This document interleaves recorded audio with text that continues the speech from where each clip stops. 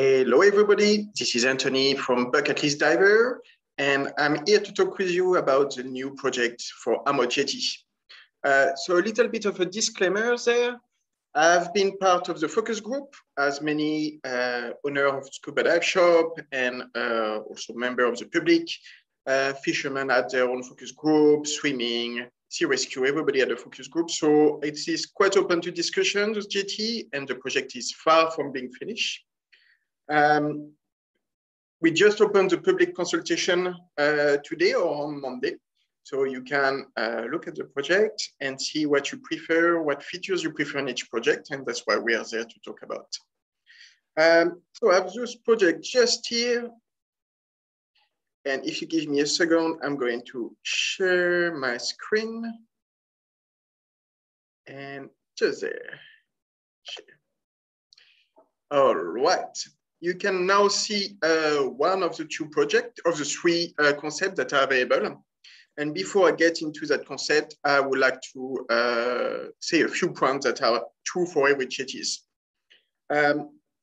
Main thing on those jetties, they all have an access ramp. Concept 3 is a bit different. Here there is two. On concept 3, if I remember correctly, there is only one access ramp. You can see it there. But they all have an access ramp. It was something that all scuba dive companies have been asking for. I'm quite sure that the fishing community wanted access to it. So it's a good point that we have. Second point that is quite important, the position of the jetty. So the jetty, or the new concept of the jetty, is going to be around above the new jetty, the old jetties that we know. That means that we are not going to have to create a new sand patch. They are not going to destroy any dunes. It's going to be easy to access, no new parking. It's quite a good thing. I don't know if you remember, but at the beginning of the project, they were talking about putting the jetty about 100 meters south or north. I don't remember exactly. And that is abandoned. So the jetty is where we know it, maybe on the side, maybe above, maybe around. And that's what we are trying to find. Now, on both concept 1 and concept 3, we have that part of the jetties that is known as a shade.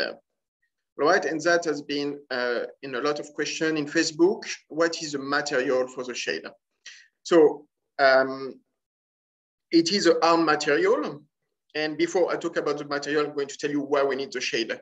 It's not always logical for scuba divers and people that are not going underwater, but if we have so much life under Ammo Jetty, it's because coral can grow. And coral can grow at 9 meters, at 5 meters, like we have in Ammo Jetty, just because there is no light. The jetty that we have right now is large enough to cover the dive site, to reduce the amount of luminosity that come underwater, and allow coral to grow. And when coral grows, we have fish coming around. So it is important that we reduce luminosity to a certain level so that coral can stay under the jetty. So from the discussion we had in the focus group and from another meeting that later, we think that is going to be that kind of material that is going to be used to do the shade. So it's a hard material with small openings. And I might be wrong on that, but I think UWA is as a charge to determine how big has to be the aperture, so there is no light coming under the jetty. We need to have small holes in the jetty, mainly because if there is a wave crashing, if the surface is flat, the wave power is going to push the jetty away and be dangerous for the structure. While if there is a lot of holes, quite a lot of the force of the wave is going to be dispatched and can be released. So it's going to be a hard structure. It's also going to let the maintenance team to be able to go on the jetty and do any maintenance work, picking up rubbish. And from the last chat we had about that structure, about the shade, it's also going to be about 40 to 50 centimeters above the surface at high tide. So we are sure that we can ascend and not knock on our head when we are doing the dive. So it's not just going to be straight above the water, it's going to be about 40, 50 centimeters above. So it's quite comfortable for us. That's it for the shade. So it is important to keep shade. Like if there is no shade, there is no growth of coral and there is no fish force. Also adding a shade above it, make sure that the pylon are going to be protected and stay stable. So it's quite important for us as scuba divers. And that's why I wanted to present it. It's not a close, it's not sail, it's really a heartbeat that should be lasting quite a long time. So let's go to the jetty. So the concept one, quite funny when we were doing the focus group, that's one of the ideas we had in our group. Like it for several reasons. We have the access ramp and that is common to everywhere. And you can see it's coming straight out of the pathway. So we'll be able to walk there, not touching the sand and go straight into the water to start our dive. The jetty goes all around the old jetty that is protected, but there is no access to get under that shade. So people should not be able to walk there. There might be in the future probably a little ladder there to allow maintenance. I don't know how they are going to do that. Another thing to say about the three concepts, we are talking about general shape of the jetties and features that we like, but not all the detail are in the concept yet. For example, those ladders are not going to be there. They could be at the end, that could change. Another few things, there is no life ring, there is no camera, the lighting might be different. So a lot of little details are going to change.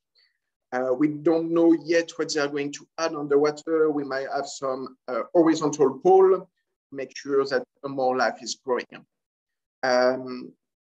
So on the GT, we'll basically have a very differentiation between scuba diving and fishing because the middle, normally the fisherman will not be able to cast any line. So it will be quite protected. We'll be able to swim under there without any problem. Another advantage is because it's adding 2 more pylons and a bit more shade on each side, there is a good chance that the dive size is going to increase a little bit. Not by much, but just a little bit. That's already a good thing for us.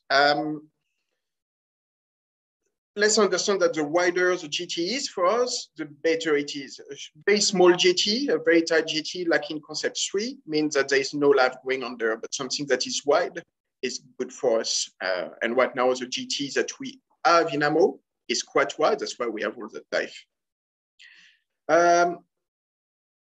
The big question on concept A is what's going to happen in the middle. Are people going to throw rubbish? Are people going to try to jump from the GT to the shade? How is things are going to be controlled? I don't know, that's really the big question. So if you have concern when you're doing the survey, please let them know, write in the question what you like and don't like about that, just so they understand our concern. And that's something I've been raising with them in the time is, are they going to be able to maintain that particular part of the dive sites? Because all good and beautiful the first 5 years, but what happened to it in 10 years? How are they going to maintain it? Are they going to make sure that the shade is not destroyed? If the shade gets destroyed, are they going to replace it? So for now, it's still up into the air. We're still in the consultation phase.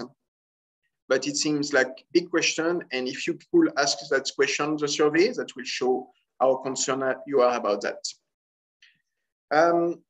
What I like as well about the jetty is the fact that you can walk all around. So it's going to be a nice boardwalk. It's going to be pleasant, not just for scuba divers, but for everybody that enjoys the jetty. In my opinion, it's a strong one and I like it, but all the concepts have good things. So let's go to concept 2. The concept 2 is a T-jetty and it's extremely similar to what we have right now. So the jetty will be built over the previous jetty. It's not really going to add much space underwater. We are going to have pylons just next to the old pylons. So we're adding 1 pylon on each side. But for me, it seems like the safest bet because it's protecting the jetty very well. Unfortunately, that means that they are going to construct above the jetty that might disturb a bit the marine life. And I sincerely don't know what impact it will have on it in the future. The T at the end of the jetty, don't expect it to be an awesome place for diving. As I was saying, only 4 meters is not going to create much shade. So we are not going to have much life appearing there. But it's always a bit of a place to visit and a reference so we don't get lost when we go both sides. I think as a scuba diver, it seemed like the safest option. It's a cool option. Nothing changed. We still feel comfortable. If you ever feel that you are uncomfortable to swim because there is fishing happening around, that solution is not going to bring any novelty. It's not going to solve that problem. So that's maybe something that is lacking a little bit. But to be fair, not changing the jetty and keeping something very similar is probably a nice option for us. And concept 3 is pretty cool as well. It looks like Busselton Jetty, or a very small version of some Busselton Jetty. So the big difference is going to be a separation between the dive site and the fishing part of it. So we will have the dive sites protected. It will not start from the beach exactly. And they haven't decided yet how far is it going to start from the jetties. So if you see my cursor there, that part will not be shaded. It will be shown as an example. And further away, we will see, we will have the beginning of the shade. What is interesting about that is right now, I think UWA is doing to do a survey about the marine life, and they are going to tell them where the marine life is really starting. From my experience, and that's just an anecdote, but from my experience, I have the feeling that in the first few meters, where it's no more than 3 meters deep, there is not as much life as there is at 5 meters, a bit further in the jetty. So maybe it's not so much a concern to have a roof or a shade above our head in the shallow water.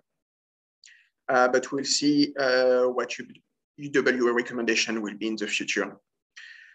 In that version of the jetty, it seems that we are going to have a fence protecting the divers, so nobody can jump onto the shade and go fishing on the side. So it should give us a quite protected site, and we feel comfortable. Following the jetty is coming there with a bit of an angle, a southwest angle. It's quite a big extension. And it could be exciting. It's supposed to be 6 meters large. And that will maybe create enough shade for some coral to grow, but I don't know. I don't know if that will be enough. There is some studies that are done at Busselton Jetty to know what is the optimal size of the jetty, and maybe 6 meters is a bit too small. So just remember that when you arrive at the end of the actual jetty, of the jetty that we have today, the visibility starts to drop quite a bit. If you start to swim further, the substrate is a bit different and visibility is not as great. So don't expect to have an awesome dive just because we have another 20 or 30 meters of jetty, of a longer jetty. And your question now is, why don't they put that part of the jetty 9 meters, make a big jetty that go further to extend the dive site? And the answer is basically a question of budget at that point. So the 3 concepts have about the same square meterage.